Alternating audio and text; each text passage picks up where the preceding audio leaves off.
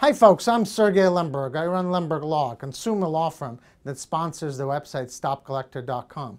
We don't charge consumers for our services, and we've recovered more than $30 million from more than 10,000 clients. If Apex Financial Management is harassing you, calling your cell phone, friends or family, turn the tables.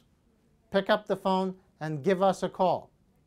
Let me tell you a couple of things about Apex Financial Management.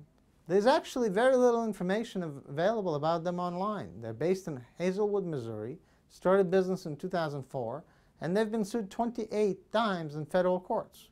If Apex Financial is calling you, they could be violating the law, whether or not you owe the debt. They could be violating the Telephone Consumer Protection Act by robocalling you on your cell phone without your consent, or after you told them to stop.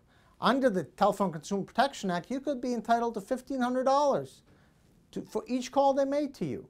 They could also be breaking the Fair Debt Collection Practices Act by repeatedly calling you, threatening you, failing to tell you that they're debt collectors, calling you at work after you tell them not to, talking to others, lying to you in any way, and multiple other violations.